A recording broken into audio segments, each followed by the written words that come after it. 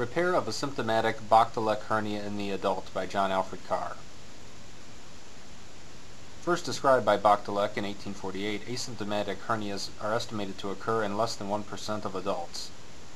A Bochdalek hernia occurs through a congenital defect in the fusion of the posterior lateral foramina of the diaphragm. Mostly located on the right side in 68%, left in 18%, and bilateral in only 14%. Approximately 100 cases have been reported in the world's literature to date. When identified, repair is indicated to avoid strangulation and necrosis of the herniated viscera. Incarceration of almost every intra-abdominal organ has been described in the literature. Hypoplastic lung is often encountered if the hernia is large at birth or persists into adulthood. 95% of all Bochdalek hernias are diagnosed and repaired in children. Only 5% occur in adults, and most are not symptomatic. I present the case of a 26-year-old female with mental retardation who presented with nausea and vomiting. A CT scan to look for bowel obstruction showed the hernia entering the right hemithorax within a defect posterior to the diaphragm and the liver. This CT scan shows the hernia posterior to the heart within the right hemithorax, and a lower cut shows it entering the chest behind the liver. The latissimus dorsi muscle was retracted but not divided. Upon entering the chest, the hernia can be seen posterior to the diaphragm just beneath the lung. Closer inspection reveals that the hernia is densely adherent to the posterior surface of the diaphragm.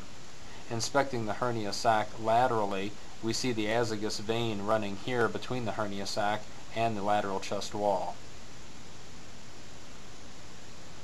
I use Metzenbaum scissors to carefully open the hernia sac and inspect the viscera inside.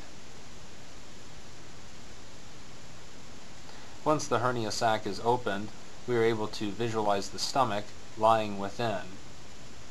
The incision is enlarged to open up the hernia sac, and the stomach is found to be densely adherent to the inside of the sac due to its long-standing nature. The adhesions are carefully taken down to free the stomach from the inside of the hernia sac. Once this is accomplished, with gentle sponge stick pressure, the stomach can be easily reduced back into the abdominal cavity, as shown here.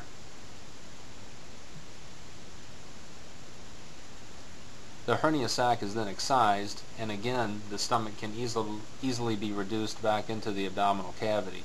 Notice that as the stomach is reduced, the aorta pops into view on the left side of the image here and is shown pulsating.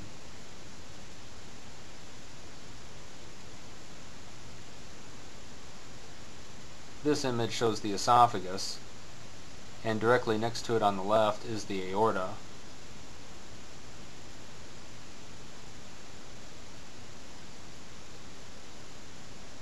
Plegited proline sutures are placed within the posterior aspect of the diaphragm, and additional plegited sutures are placed within the endothoracic fascia laterally to secure our circumferential repair.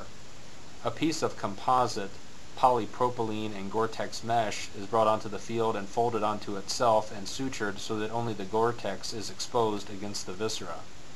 It is then sewn into place circumferentially using our plegited sutures. And here is the patch sewn into place at the end of the case. The patient's preoperative chest x-ray shows the hernia above the right hemidiaphragm. Postoperatively, the hernia has been nicely reduced. The patient was extubated in the operating room as no hypoplastic lung was identified. She did well, being discharged on post-op